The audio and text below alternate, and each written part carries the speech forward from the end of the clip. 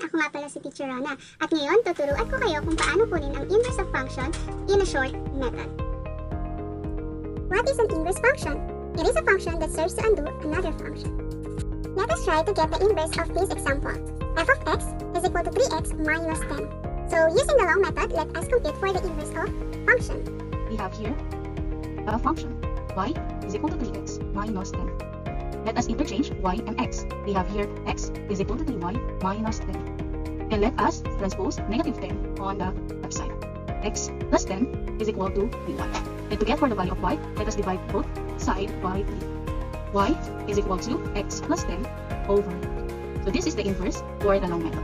Now for the short method, we were going to use this formula. Y raised to negative 1 as the symbol for inverse function is equal to x minus b over a, wherein a and b are the numerical coefficient in the given function. Here in the given, a is equal to 3 and b is equal to negative 10. Now let us substitute those values in the given formula.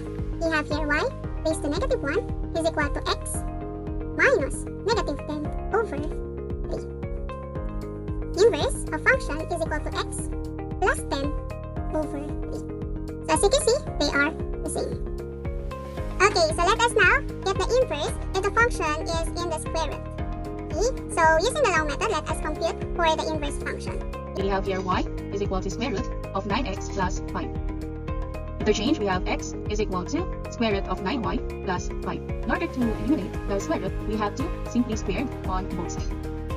We have now x squared is equal to 9y plus 5. Then transpose 5 on the left side.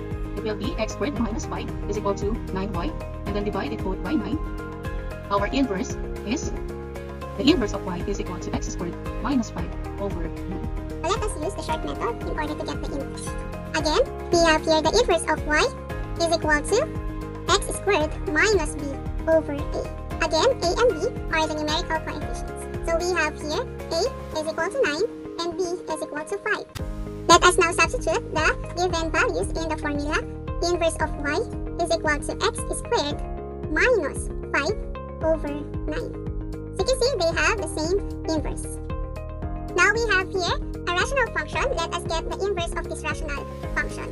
For the long method, we have here y is equal to 3x minus 4 all over x plus 1. Interchange, we have x is equal to 3y minus 4 all over y plus 1. Then, we have to use the cross multiplication. We have x times y plus 1 is equal to 3y minus 4.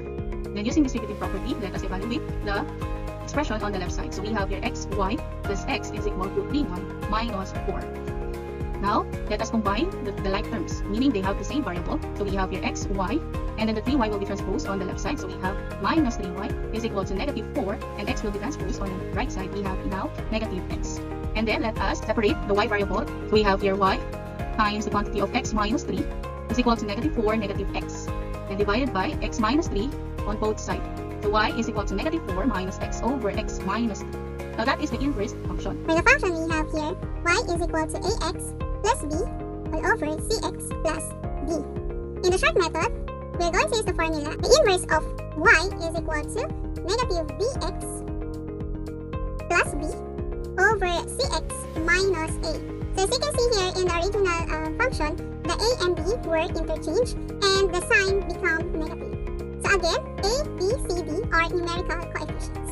So we have here the a is equal to 3, the b is equal to negative 4, c is equal to 1, and d is equal to 1.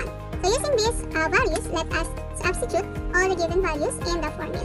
So we have now the inverse of y is equal to negative 1, x which is negative x.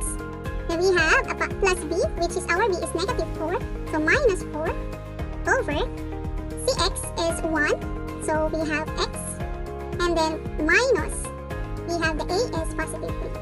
Okay, so as you can see here, they have the same inverse. I hope na nakatulong sa inyo ang aking video. Maraming salamat!